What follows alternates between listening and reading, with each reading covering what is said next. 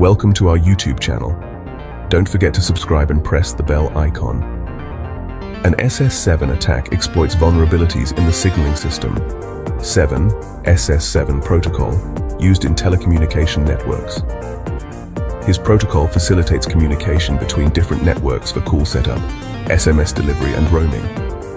Attackers gain access to the SS7 network, often through hacking or insider threats, and can then intercept calls and messages, redirect calls or access SMS messages, including sensitive information like two-factor authentication codes, track location, determine the real-time location of a target's mobile phone.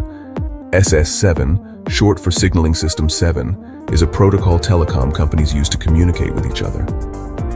As an internet working protocol between big companies, it contains a high degree of trust. That is, if you're allowed to speak SS7 to a server at all, you're allowed to say almost anything you want with it. When people speak of SS7 attacks, they usually mean telling another telecom to route a number to you. You can use this to bypass SMS MFA. If I can tell Google's upstream phone provider that I own your phone number, then when I try to log into your Google account, I'll get the code texted to me, not you. This isn't even a high privilege or suspicious activity in SS7. After all, every time your phone roams to some other company's cell tower, it needs to tell the other telecoms, "Hey, I've got this number now." It's routine. There are several international telecoms with less than stellar reputations that people have hacked into, or even just bought SS7 access from, to steal SMS MFA codes at scale. There's not a lot you can do about this as a defender, other than relying on app-based or U2F MFA tokens rather than using SMS. Hacking phone software. Whether hackers sneak it onto your phone by physically accessing your phone or by tricking you into installing it via a phony app, a sketchy website, or a phishing attack, hacking software can create problems for you in a couple of ways. Keylogging. In the hands of a hacker, keylogging works like a stalker by snooping information as you type, tap, and even talk on your phone. Trojans. Trojans are types of malware that can be disguised in your phone to extract important data such as credit card account details or personal information. Some possible signs of hacking software on your phone include a battery that drains way too quickly, your phone runs a little sluggish or gets hot, apps quit suddenly or your phone shuts off and turns back on, you see unrecognized data, text, or other charges on your bill. SIM card swapping. In August of 2024, the CEO of Twitter had his SIM card hacked by SIM card swapping scam. SIM card swapping occurs when a hacker contacts your phone provider, pretends to be you, and then asks for a replacement SIM card. Once the provider sends the new SIM to the hacker, the old SIM card will be deactivated, and your phone number will be effectively stolen. This means the hacker has taken control of your phone calls, messages, and so forth. This method of hacking requires the seemingly not-so-easy task of impersonating someone else, yet clearly it happened to the CEO of a major tech company. Protecting your personal info and identity online can help prevent hackers from impersonating you to pull off this and other crimes. Professional hackers can use dedicated technologies that search for vulnerable mobile devices with an open Bluetooth connection. Hackers can pull off these attacks when they are within range of your phone up to 30 feet away, usually in a populated area. When hackers make a Bluetooth connection to your phone, they can possibly access your data and info. Yet that data and info must be downloaded while the phone is within range. As you probably gathered, this is a more sophisticated attack given the effort and technology involved. Phishing attacks. These are a classic form of attack. In fact, hackers have leveled them at our computers for years now too. Phishing is where hackers impersonate a company or trusted individual to get access to your accounts or personal info or both. And these attacks take many forms, like emails, texts, instant messages, and so forth, some of which can look really legitimate. Common to them are links to bogus sites that attempt to trick you into handing over that info, or that install malware to wreak havoc on your device, or likewise steal information. Learning how to spot a phishing attack is one way to keep yourself from falling victim to one. Location tracking through the SS7 network refers to the ability of attackers to determine a mobile phone user's real-time location by exploiting vulnerabilities in the signaling system 7 SS7 protocol. Here's how it works. 1. Access to SS7. Attackers gain access to the SS7 network, often through compromised telecom infrastructure or by exploiting weak security protocols. 1. Location requests. Once inside, attackers can send specific commands to request the location of a target's mobile device. This can include 2.1. Location updates. Requesting updates on the user's location based on cell tower triangulation.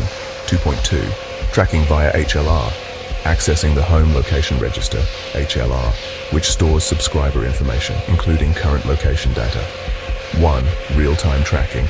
The attacker can continuously monitor the target's location as they move, often without the victim's knowledge.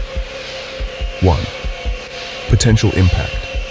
This capability poses serious privacy risks, enabling stalking, unauthorized surveillance, or targeting for further attacks. Ethical hackers analyze SS7 vulnerabilities to help telecom companies and organizations secure their infrastructure. Here are some ways SS7 is examined in ethical hacking. Call interception. SS7 vulnerabilities can be exploited to intercept voice calls and listen to private conversations. Ethical hackers test this by simulating such attacks to identify and report weaknesses. SMS interception.